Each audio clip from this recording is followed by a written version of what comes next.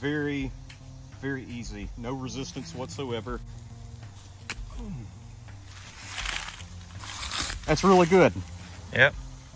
That's really good. This is going to be the Spyderco Police 4. It's the lightweight edition.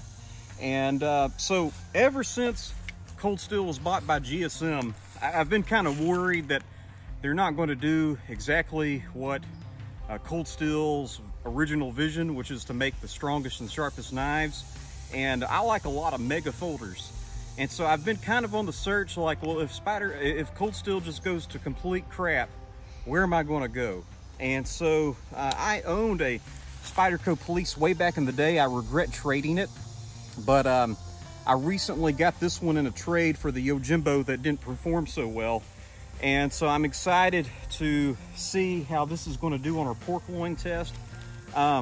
It's a phenomenal slicer. I don't know if you can catch that in the camera, but it's as thin as a precise ground kitchen knife, and it just will cut and cut and cut.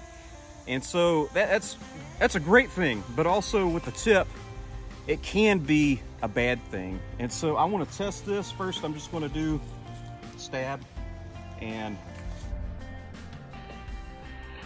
very, very easy. No resistance whatsoever. And so that's good.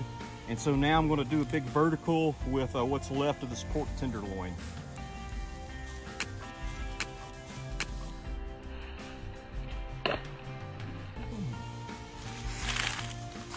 That's really good. Yep. That's really good. That's I think that's on par with our black talons, and it does have a curve, a thinly ground blade, and definitely did way better than the Yojimbo. If you love the Yojimbo, I did too, but please go back and watch that video, or perhaps I'll put in a clip.